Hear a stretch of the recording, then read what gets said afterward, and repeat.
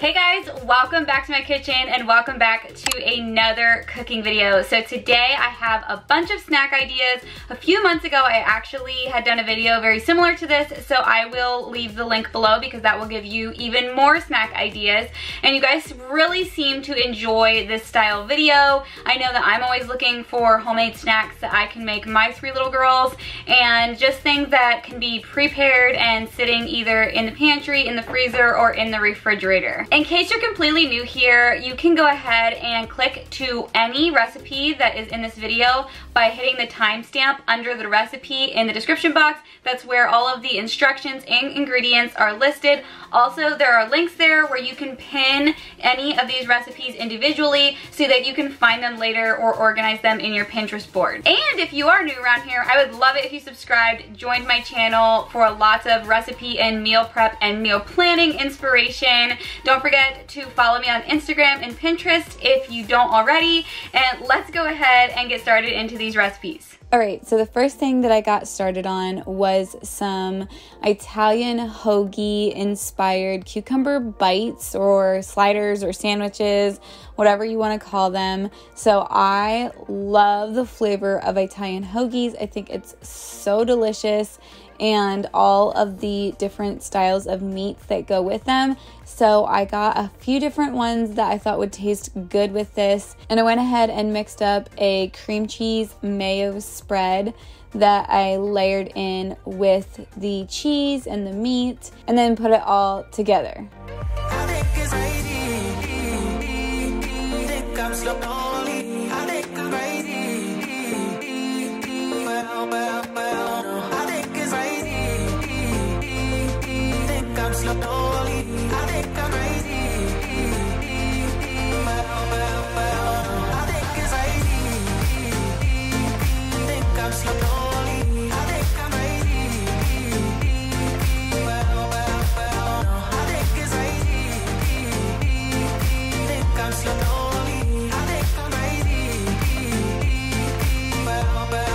You could slice the cucumber as thin or as thick as you prefer. I went for a little bit of a thinner slice, and it just had such a great crunch.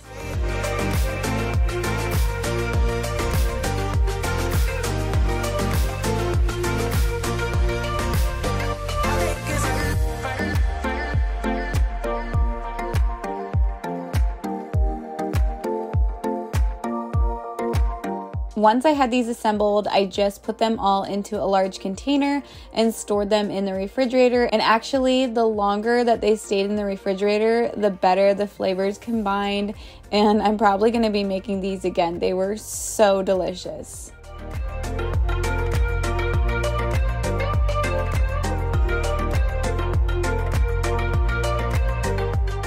Next, I wanted to try and make some chia pudding. It's been a while since I've made this, and I used to make it very regularly, and I don't know, this week I was in the mood for it, and I also wanted to make something that my girls would enjoy as well, just as a really healthy snack.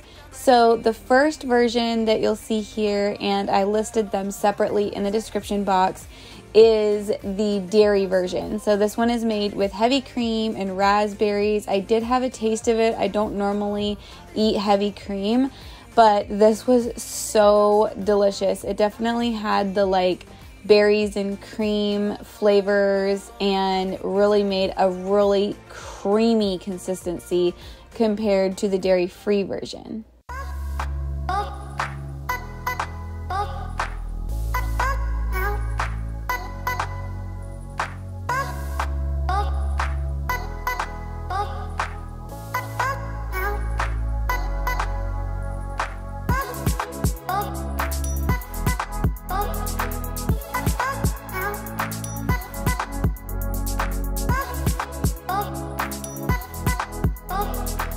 You could make this in your blender, or if you have a submergible blender like I do, it makes cleanup super simple. But I have made chia pudding in the blender before and it works well either way.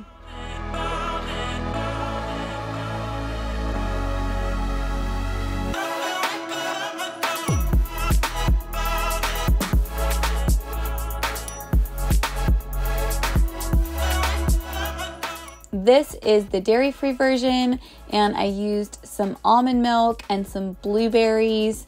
And whenever you're melting the fruit down, the blueberries stay about the same size, but the raspberries do melt down. And as you saw in the first couple clips there, I actually ended up filling up my measuring cup twice, and then I microwaved them since they were frozen. You could totally use fresh as well. And either way, I think the flavors are there and it tastes delicious.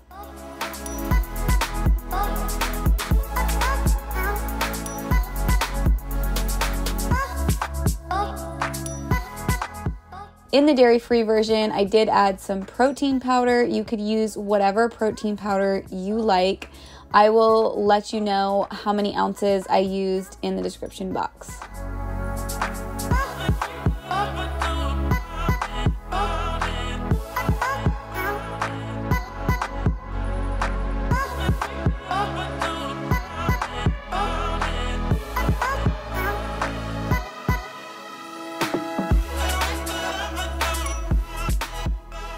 I wanted to make a trail mix or a party mix, whatever you want to call it, this week. Just kind of a salty snack to have around. So I came up with this combination and it turned out so delicious. Since it was a pretty good sized batch, I actually shared some with my mom as well, and she really enjoyed it too. It just was a great salty, gluten-free, friendly, healthy alternative to a Chex Mix, and it's just super savory. So I put pecans and some almonds, and I did make sure that both of those were kind of raw, or at least the almonds were raw, and neither of them had salt added to them. Once you have your sauce all mixed up here, I put about 2/3 of the sauce into the nut mixture and stirred it all together, and then I put that in the oven first. The temperature is listed below and the time frame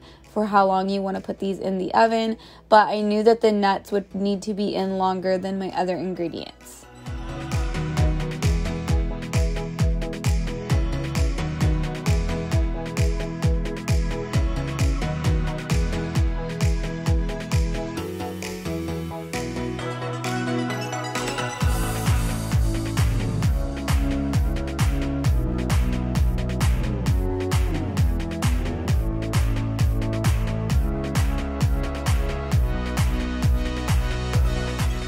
After the nuts had been roasted for a while, I put them back into the bowl that I had mixed everything in.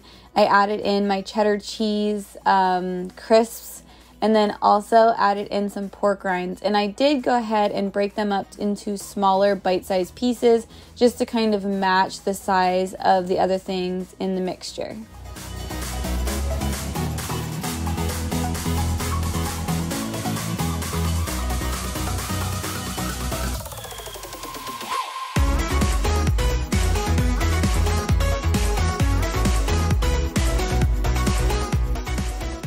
Once everything was mixed together, I did put it back in the oven for a while and then pulled it out and let it cool. And I think I am going to store half of this in the freezer just so it doesn't go stale, just because it did make a pretty good amount. But other than that, it's a great thing to have in your pantry to just grab quick and go, and does have a good amount of protein in it as well.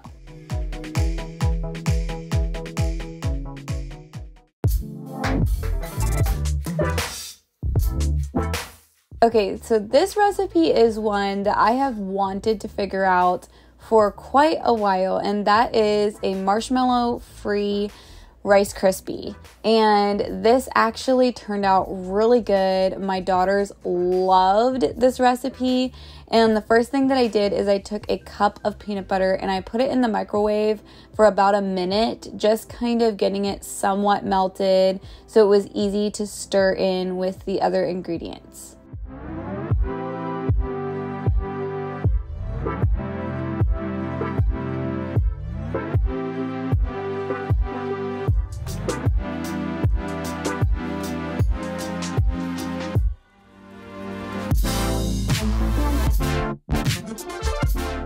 I wanted to add something besides Rice Krispies, so I got some unsweetened coconut flakes and mixed it right in, and to be honest, I think it actually helped to make the texture even more desirable than just with Rice Krispies. I don't know, something about having that extra flakiness in there just really made it good.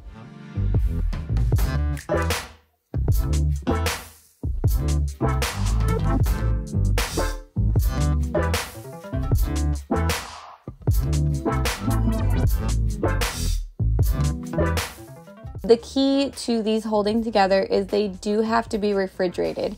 If you leave them out on the counter, they will get really soft and a lot harder to eat in a bar form. So you have to store them in there, but other than that, they were a great hit.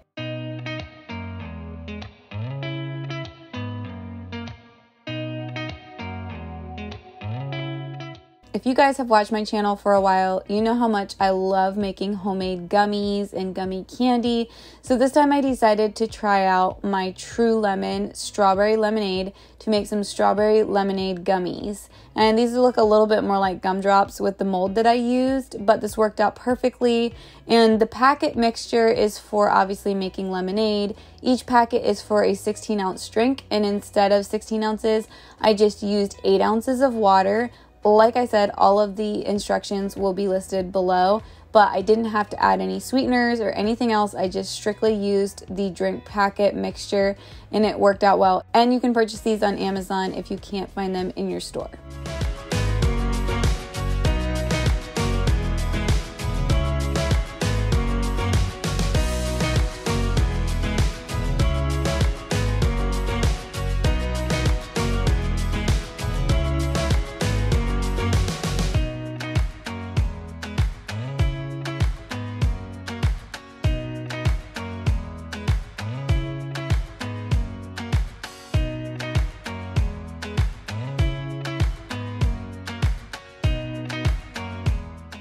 That is all the recipes I have for today. I hope that this inspired you. Let me know in the comments which recipe you liked the best. And if you're new here, don't forget to subscribe. Give this video a like, and I will see you guys in my next video.